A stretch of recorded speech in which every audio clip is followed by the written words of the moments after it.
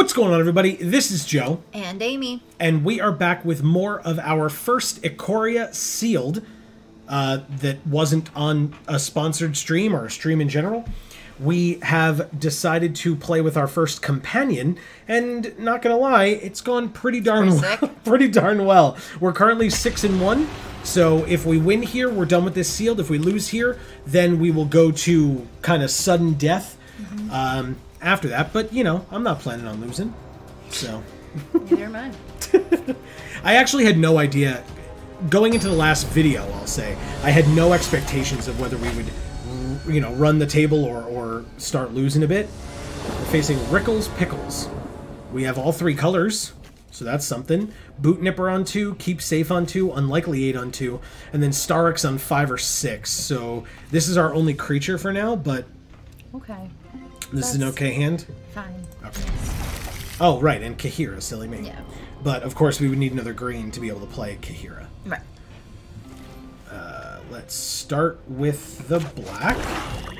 Then we can go Pickles, green. I think, is an actual brand of pickles. I could not tell you. That is knowledge I do not have. I might be wrong. I kind of want to look it up now.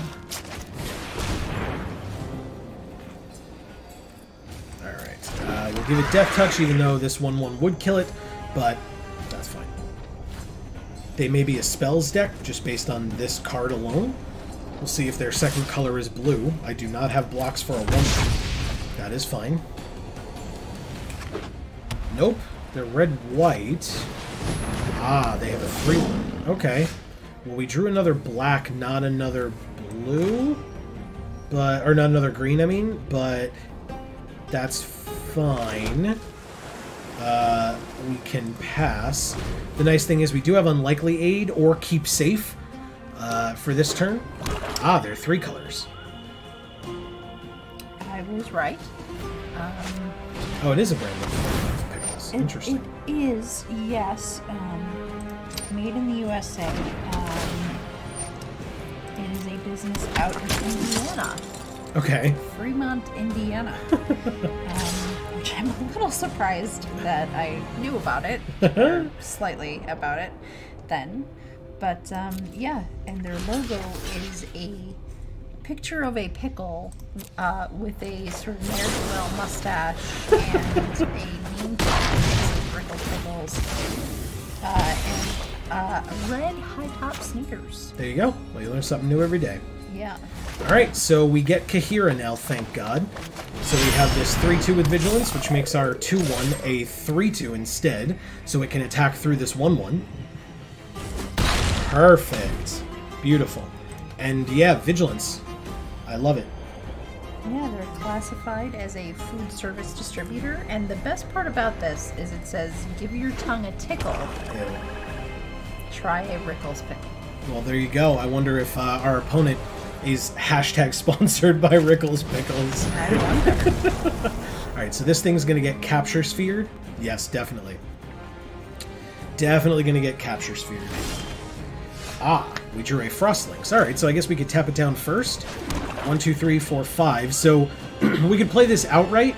Or we could do... I guess we could do... Oh, we only have 1 blue, so... And we have 3 blue cards and a green card. We can't mutate this yet. Let's go ahead and Frostlinks the 2/3 for this turn, because they are tapped out again. So we can at least do that. If they decide to double up, then they'd be able to kill Kahira, so I guess we'll just attack with the Boot Nipper again for 3. And then if they double up on Boot Nipper, I don't care as much. Looks like they're at least debating. I was going to say, I'd probably just go to 15, but now we have 3 blockers. A 3/2, a 3/2, and a 3/3, because they all have Vigilance. Thank you, Kahira. Appreciate you.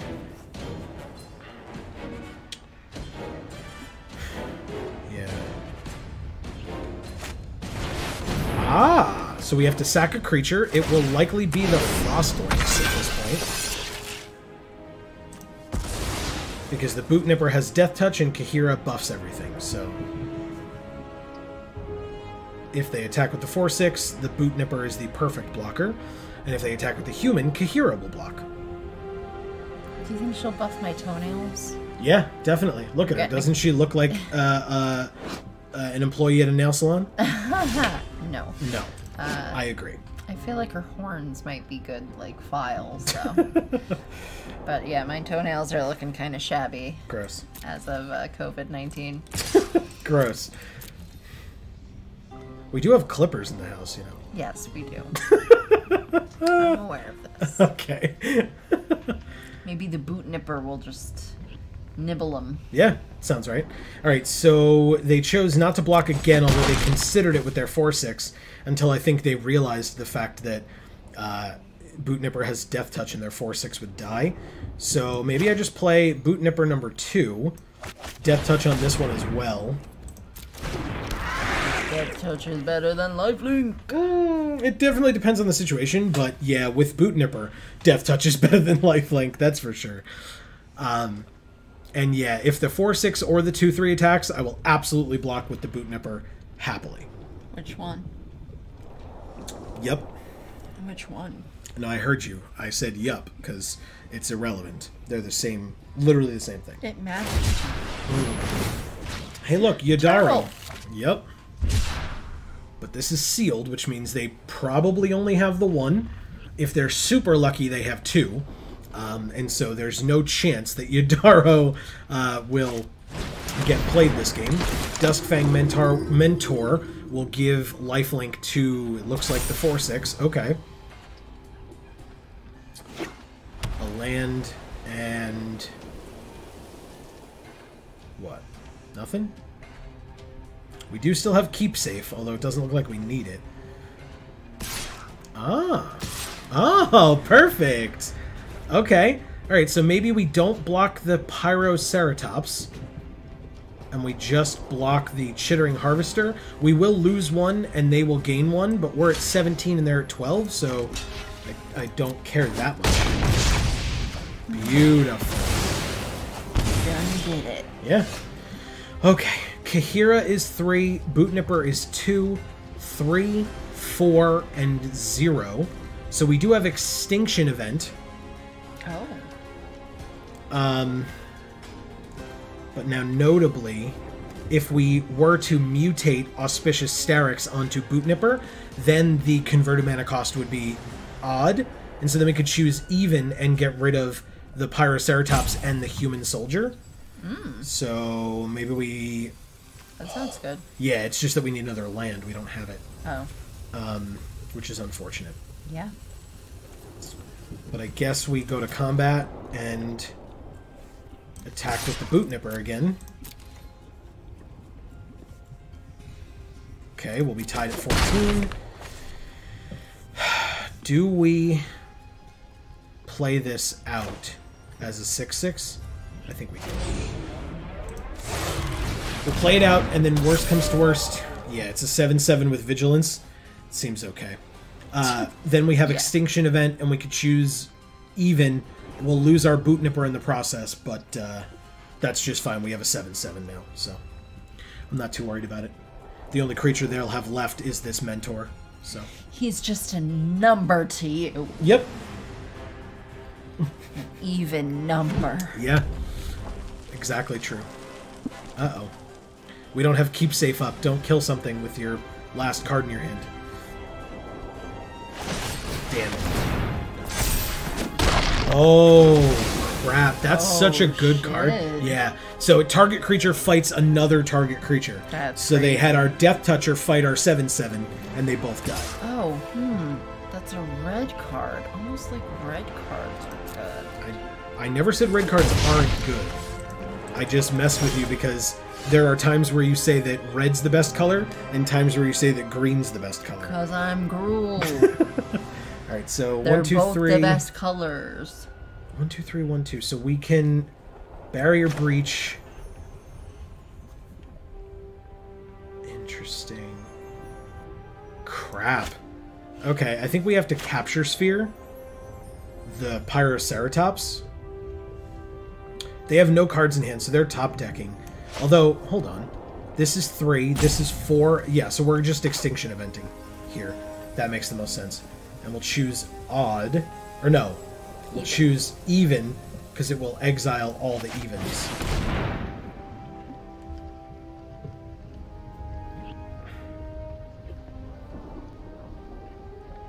We are going to lose 2 and they're going to gain 2. But yeah, they're checking. They're like, what's it mean? Yeah, your 2 evens are going away, my friend. Even. Beautiful. Oh, it's exiled, not died. So actually we don't lose 2. Haha, perfect. Alright. And that's the turn. Barrier Breach is still there, so we can exile their Bastion on our turn. Or on their turn. It has it is an instant. Yes!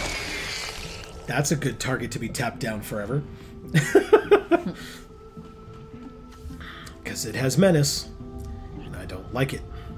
I'd love another land, like, at some point ever. There you go! I wanted it to be blue, too. Would you look at that? It's like it heard me. We'll tap it down now.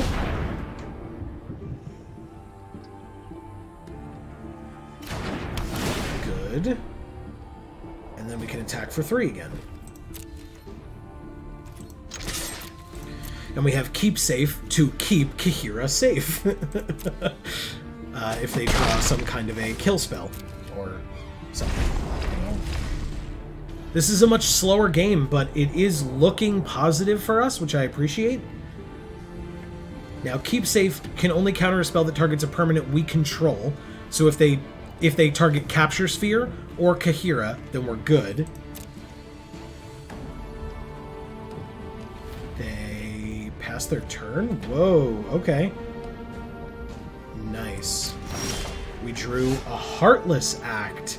Destroy target creature with no counters on it. I don't have to do that yet. Let's go to combat first. We don't know what card they have in their hand, but that's what Keep Safe is for.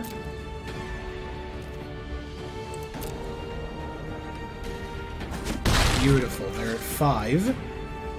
Okay. So we have 6 lands, so we can do Barrier Breach and or Heartless Act. We have a lot of answers to things that don't exist. Yeah, that's not concerning to me, so that's fine. If they have another one, they can go get it, so there's that, but it's just a 1/1 for now. Pass to attackers.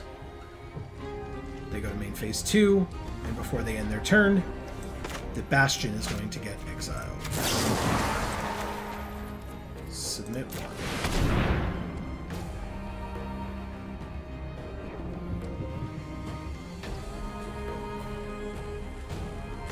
Perfect. Hell yeah.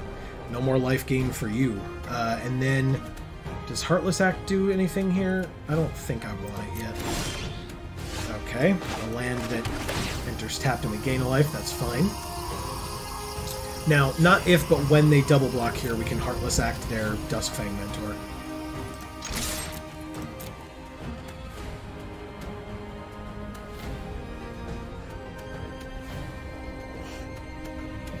Don't make me a liar now. Okay, they're gonna look for another one. It does enter the battlefield tapped, so okay. Now we go to blockers.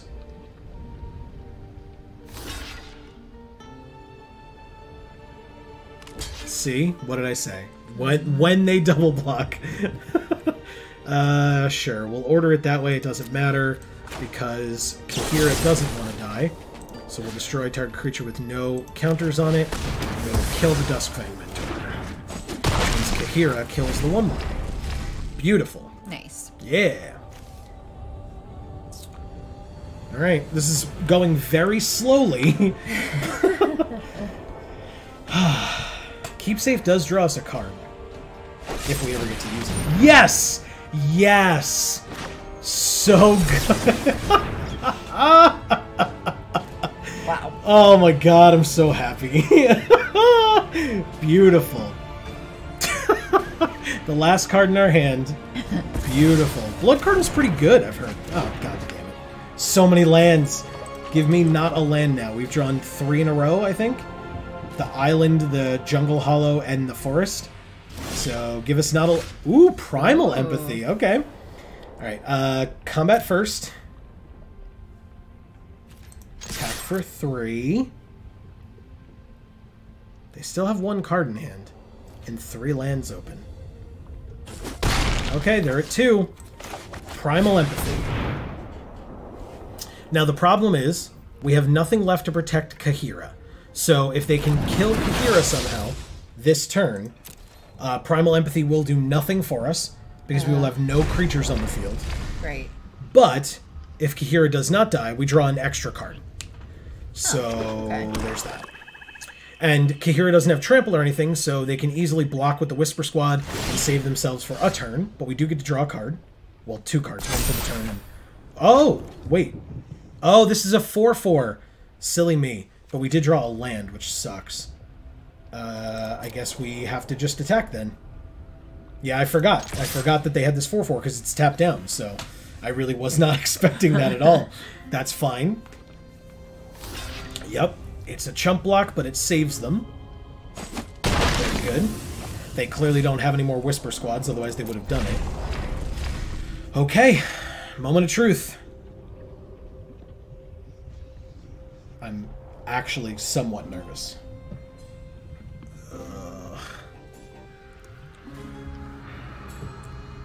Oh, they could mutate onto the Cavern Whisperer in hopes of making us discard something, but that will not let them win.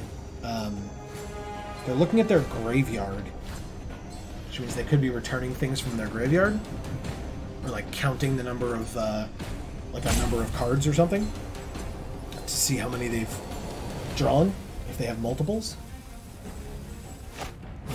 Yeah! So they're returning a creature with converted mana cost 3 or less from their graveyard to the battlefield, and they're making us discard a card, but they're mutating onto the thing that stays tapped because they want us to be able to discard a card and get this mutate ability off.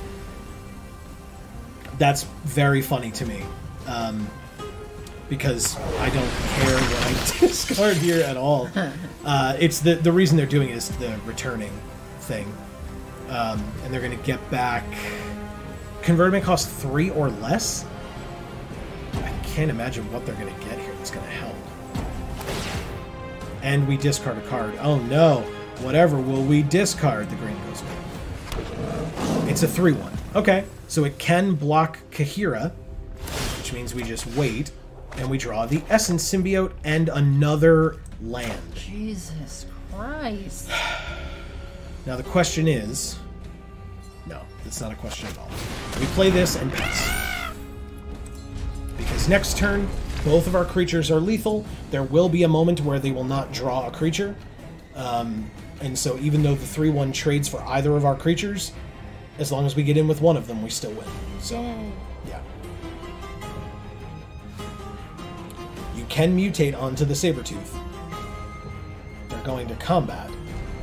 And then second main, and then passing their turn, we drew an extra card. Oh look, it's a flying card. Or a creature with flying. This deals 1 damage. Oh no! Wait, what? Charge of the Forever Beast. So we can deal damage to target creature equal to the revealed card's power. This only has 1 power, but this only has 1 toughness. So Charge of the Forever Beast will target the Savai Sabertooth, revealing the Glimmer Bell.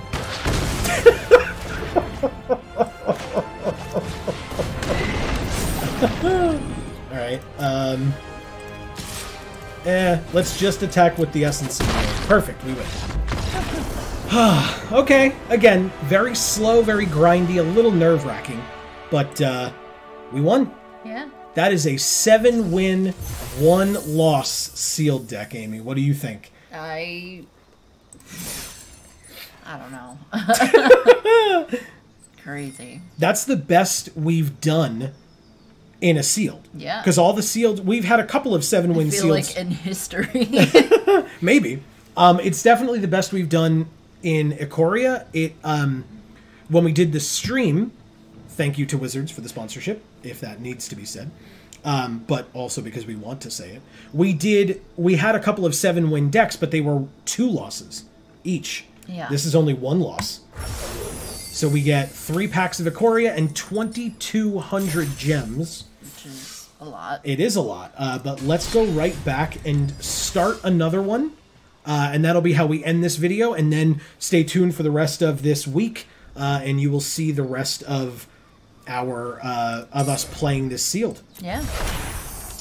We got Mechagodzilla, hell Nice. yeah. Again? Well, it's but again, that's for the, that was in the stream. Oh. Which doesn't translate because it's not that account. Okay, so we don't get to keep that stuff. Correct. Lame. So now we have 2 of them, though. We have the one from the last sealed, and now this one. And let's see what we get as our actual cards for this sealed. Well, we got Mechagodzilla. Oh my god. We just have a humans deck. Oh. With 2 mythics of humans. Oh my god, that's disgusting. Oh my god. Okay. So we could be 3-color humans, basically. Okay. We also notably opened 2 companions that share a color, and a Gem Raiser with Mutate that shares a color with both of the companions. That's insane. So what are we going to do? I would probably still play these. So Winota has been so busted. We will obviously have to see what kind of humans we have, but I don't know that you've seen this card yet. So Winota is 2 white red for a 4/4 legendary creature human warrior. Okay. Whenever a non-human creature you control attacks, so that can include Mechagodzilla or any other non-humans, whenever a non-human creature you control attacks, look at the top 6 cards of your library. Whoa. You may put a human creature card from among them onto the battlefield, tapped and attacking. Jesus. What? It gains indestructible until end of turn. Why? And put the rest of the cards on the bottom of your library in a random order. And it's so unnecessary. And it's a 4-mana 4/4. Jesus Christ. What's the downside to this card? Yep. It's 2 colors. Oh. So you got to play both colors, I guess. Yeah, I mean, what a toughie. Kudro, or General Kudro of Dranith, is 1 white-black. So the white is the color that's shared between the 2. Obviously. But we could then just play 3 colors. It would be Mardu, red, white, black. But it's a 3-mana 3/3. Other humans you control get +1/+1. So Winota notably would be a 5/5. And then any human that came out from Winota would be buffed +1/+1 automatically as well. Yeah. Whenever General Kudro of Dranith or another human enters the battlefield under your control, which it would do with Winota's ability, by the way, exile target card from an opponent's graveyard. So that is not super powerful, but it's a thing. With that one, it is. Exactly. And for 2 mana, sack 2 humans, destroy target creature with power 4 or greater. So you basically get to, arm these ballistae behind him, and shoot down these big monster creatures. Pretty sweet. Or, behemoths, whatever you want to call them. Mechagodzilla is amazing. We know what Mechagodzilla does. Hopefully other people do as well. I'll give you a second to pause the video and read what it does, because it's very good. Or we could think about Umori, Karuga, and Gem Raiser. Although Gem Raiser, it's a 4/4 reach trample for 4, which is nice. When it mutates, you destroy an artifact or enchantment an opponent controls. That's not going to come up a lot. So... But what we can do is, I'm very curious to see if with our gold cards, it doesn't seem like we got... No, we didn't. There's the uncommon in these 2 colors that says legendary humans you control have indestructible or something. So that didn't work out, but that's fine. We did get this. I don't know how relevant it'll be.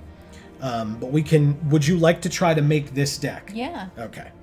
So Winota gets in. Kind of how we can make it work, and then if it doesn't, we can swap the stuff back out for the other kind. Correct. We can try them both. Yes. So, if we're going Mardu, we have no fixing for it, because these 2 don't help us, unfortunately. Yikes. That's fine. This doesn't either. And this doesn't either. Great.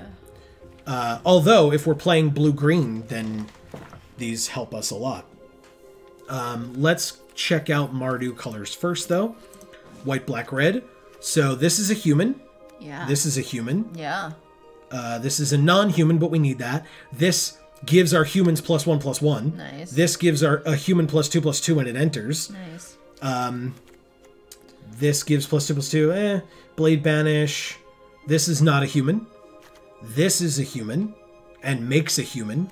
Nice. This is not a human, but buffs our Obviously. whole team when it mutates. So that's very good. Night Squad Commando is fantastic if you're in a human deck.